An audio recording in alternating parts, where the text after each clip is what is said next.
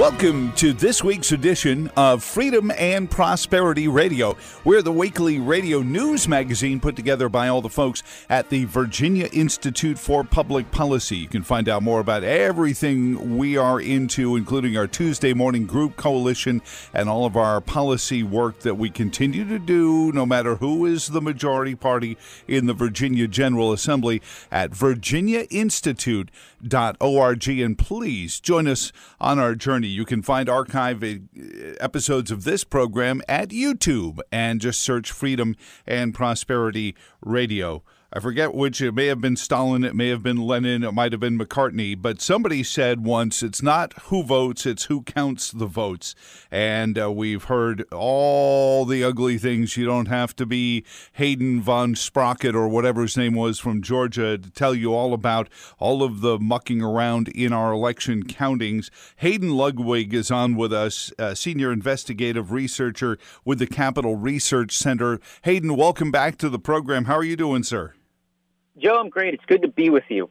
And don't forget daylight savings time this weekend. So if you're waking up saying, this is on already, you probably didn't check your clock there. Hayden, well, let's jump in with the big ticket, and then I'm going to narrow it down to something that came out of Virginia's statewide audit. But I want to start with Mark Zuckerberg and the Center for Technology and Civic Life. It's such a warm and fuzzy sounding organization. How could it possibly be dastardly? But if I'm not mistaken, I've checked the numbers a couple of times. This group gave more money to the Philadelphia Board of Elections than Philadelphia did, and really targeted 4 battleground cities, never mind states. Talk a little bit about what Mark Zuckerberg invested in the 2020 elections. So you mentioned it already, Center for Technology and Civic Life, or CTCL. This is a group that exactly nobody had ever heard of before November 2020, and there's a good reason why. If you go back and you look at its IRS nonprofit filing, you'd find that its total revenues before the 2020 election were somewhere in the ballpark of $2 million. And yet in September and October, we suddenly find out that Mark Zuckerberg, the big Facebook billionaire, is dumping $350 million into this sleepy Chicago nonprofit. Now, why? What did they do? Well, CTCL started funneling that $350 million into pretty much every state on the map, but particularly battleground states. So this $350 million that's supposed to, quote unquote, help with COVID-19 problems, right? But in a year where you have vote by mail and all sorts of the scandals that came out of that, what we found is that they basically funded efforts to help Democrats grease the skids for voter turnout, mail-in ballots, all the things that created this perfect storm that helped Democrats oust President Trump in 2020. Yeah, the vote harvesting alone was funded in a lot of cases by this, helping people go out and just get baskets full of votes where it was allowed, and even lobbying in some small cases on behalf of this kind of legislation where it was actually done appropriately. Yeah, we looked at 8 different states trying to trace as many grants from CTCL as we could. So it's important to remember they go to individual county and city elections officials. So you mentioned Philadelphia. Philadelphia is one of the biggest ones, $10 million given in 2020.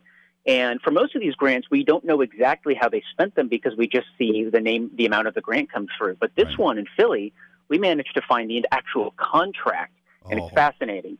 It stipulates that the city of Philadelphia had to use its money on things like providing postage for mail-in ballots for so many people. Yep. It had to post, this is the most important one, they had to place, quote-unquote, secure drop boxes all around the city of Philadelphia. Now, you may not have seen this. I saw these in Washington, D.C. right before the election. They're these huge boxes, bigger than a person, could easily hold hundreds of ballots. And they're not run by the post office. So these things were scattered around, and the idea is you could drop off your ballot and you're safe, right? You don't have to go to a polling place because you're terrified of getting the coronavirus. Well, maybe, but what really happened with these things is people, if they wanted to harvest ballots, they had a place to easily dump off, truckloads of the things in here. No oversight. You don't have to provide an AID. There's nobody sitting there monitoring these things.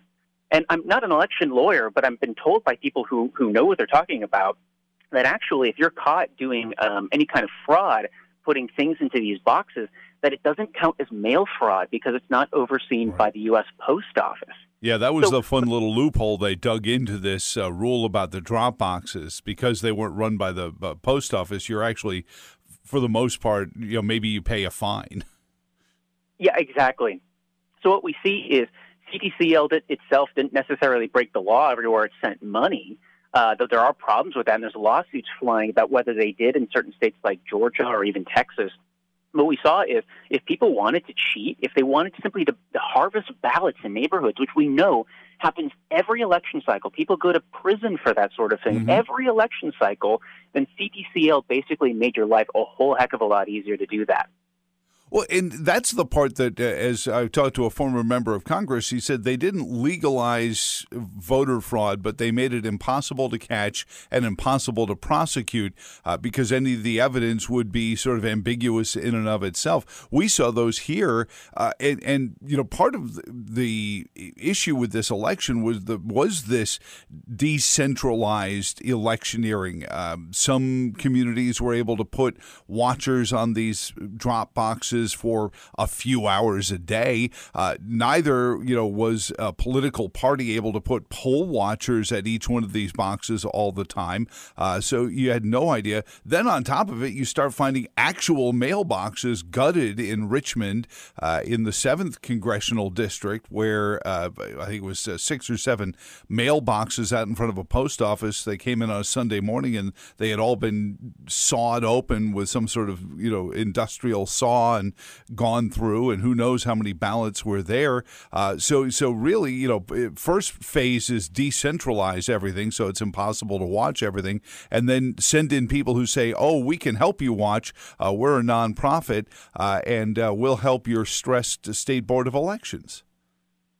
Yeah, well, exactly. I mean, the outrages are endless, right? I mean, it's this hideous hypocrisy of the left that's now celebrating CTCL for, and I'm quoting here, saving democracy or saving the 2020 election. And I have to laugh because these are the same leftists who find it totally objectionable. We can't privatize garbage collection, but they're A-OK with privatizing an election. Right. Well, with a tax-exempt nonprofit running all these things, it's absolutely outrageous. Somebody sent me a report. Jimmy Carter and his group, James Baker, saw an issue with something like this in some South American country and excoriated the government for permitting this sort of, private electioneering going on. And yet you ask them about the 2020 election and they're just happy with the outcome, so they seem to be moot on it. Hayden Ludwig is the senior investigative researcher at the Capital Research Center. We're talking about the way big tech, Mark Zuckerberg specifically, infiltrated the 2020 election. Is part of it, and I don't want to take you out of your comfort zone or your milieu in general, but I look at the way our government takes in trillions of dollars, billions of dollars in the Virginia government, and then turns around and turns their pockets inside out when one of their supposed, and this is their words, not mine, most important parts of our civic life is voting, and we treat our boards of elections like part-time soup kitchens.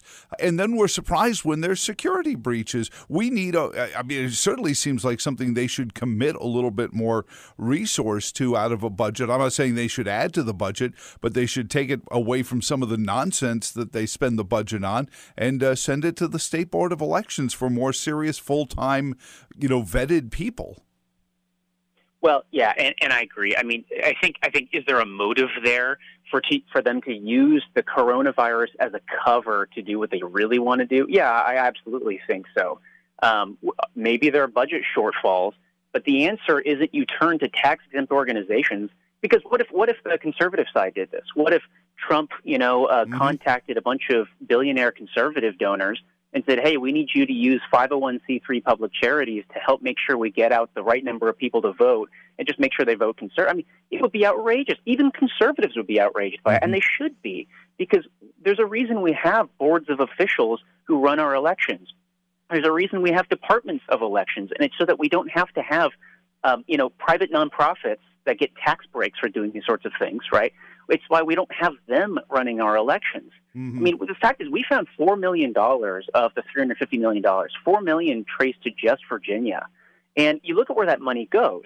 Now, I did the breakdown on all of this, and I looked at I found 39 different counties and independent cities out of 133 in Virginia.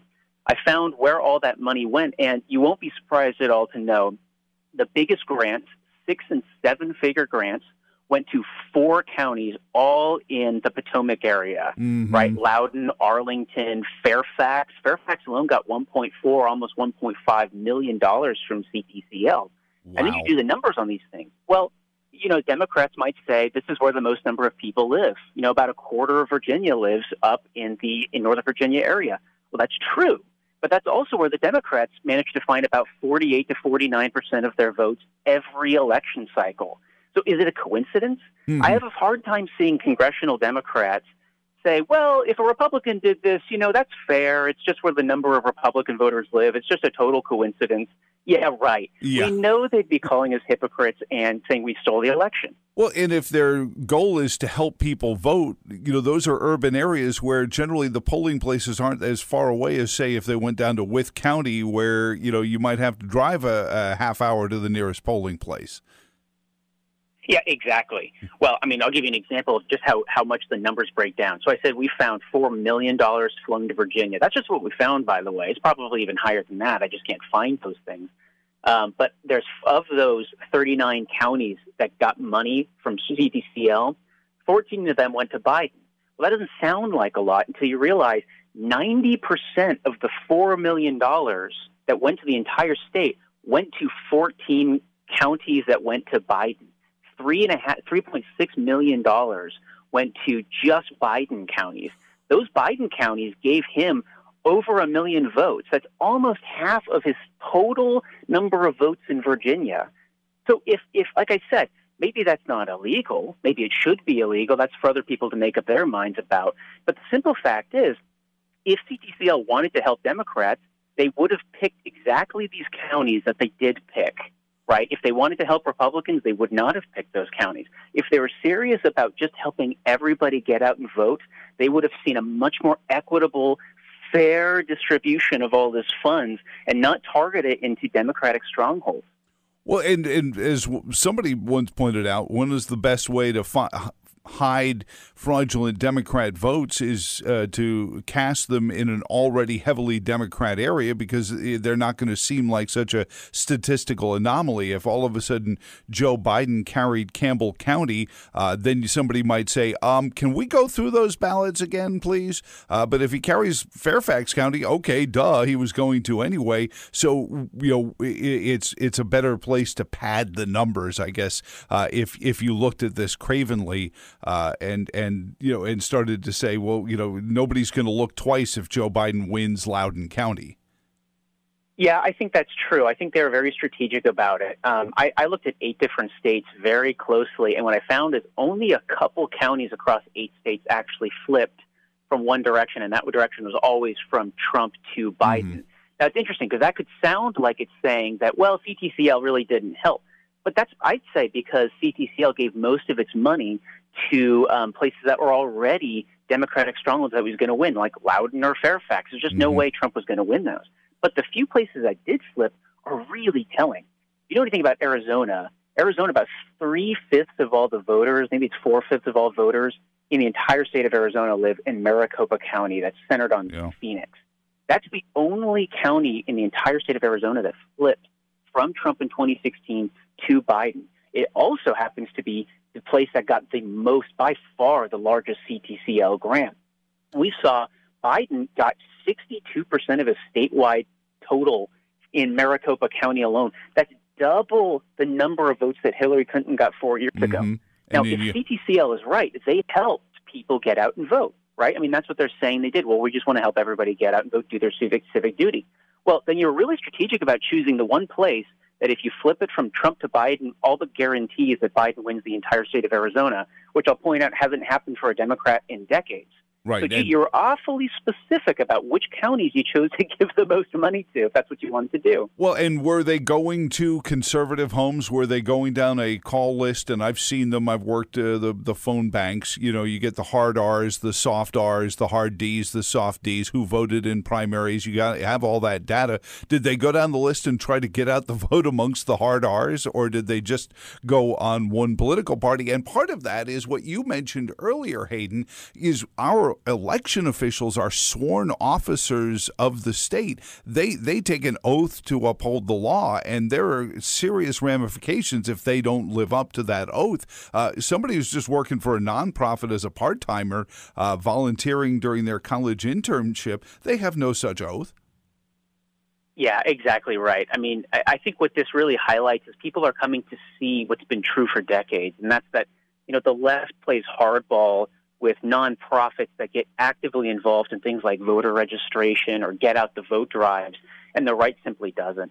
I mean, a huge chunk of my job is simply uncovering all of these get out the vote groups. Mm-hmm. They're all 501c3 groups, just like your church, just like, any charitable group out there. It means you get a tax deduction for doing all these things. And the simple fact is that the right has almost no such nonprofits that focus on getting people registered to vote in particularly conservative areas, because they're afraid of the IRS coming down on them like a ton of bricks, because the IRS is really specific about what you can and cannot do. Yeah. It can't be partisan. It can't even look partisan. And the right is very cautious about that, I think, which is why they don't engage in it, even though they probably should, because the left goes whole hog on this and registers tens of millions of people. They brag about it on their websites. We catch them all the time, bragging about how many people they've registered to vote in Philadelphia and Pittsburgh. Yeah, of course. Not down in the middle of red state, Texas, Pennsylvania, but right exactly where you'd expect them to be focusing.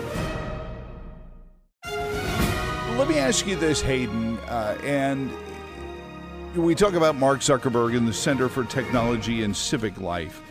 And how it mysteriously all of a sudden became a playa in this. But a couple of phrases came out of Virginia's 2020 election audit just last week. And Chris Piper thanked an organization called Voting Works, which is a division of the Center for Democracy and Technology, which sounded enough familiar to Mark Zuckerberg's work, where I went and dug. And this is a group that was started by the ACLU lawyer Jerry Berman in 1994 after he started the Electronic Frontier Foundation. Even Influence Watch calls CDT a left-leaning organization. It's funded by the Foundation to Promote Open Society and the Ford Foundation, and by Facebook on top of it. So Mark Zuckerberg is in this and never mind their connection to Kaspersky. But so here's another tech group that's been around since Motor Voter and Bill Clinton in the 90s, and it is doing the same thing and is apparently helping the Commonwealth of Virginia do our election audit. Yeah, and Foundation to Promote Open Society, that's George Soros, of course. Yeah, I think you perfectly highlighted that the left has really, in recent years, it's made big strides towards creating organizations that are just as left-wing as anything else, but pretend to be, well, we're, impartial monitors in the middle. You can trust us. You can cite us. We see this stuff all the time. One of the things that I've worked on is unearthing this $731 million a year nonprofit network run right here in Washington, D.C., by a company called Arabella Advisors. This is as dark money as it comes. And they run groups called, and I love this, Fix the Court, which, of course, they have no sense of irony or humor, so they don't understand what Fix the Court actually means to most of us. But it's all about, reforming the Supreme Court. And so it puts out all these studies on things like this, on our elections, on our courts, et cetera.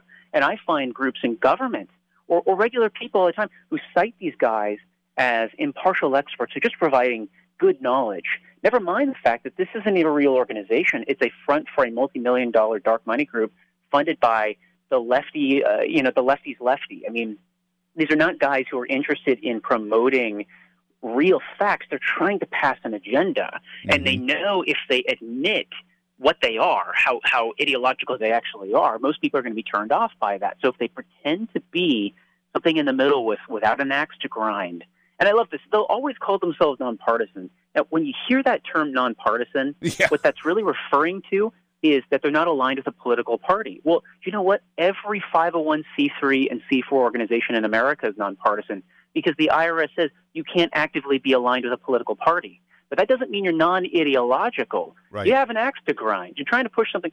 So when people hide behind this, oh, we're nonpartisan, it oftentimes doesn't mean anything because, well, yeah, if you weren't, you wouldn't be legally allowed to exist. But that's the issue is, they're hiding and then they're collecting all this money tax exempt while guys like Bernie Sanders tell me that all these rich guys are, behaving with impunity when it comes to their taxes. And we've got these organizations who are out there playing fast and loose with our elections while also getting the same tax exemptions. The hypocrisy is knee deep. Well, I'll give you even more, too, than that.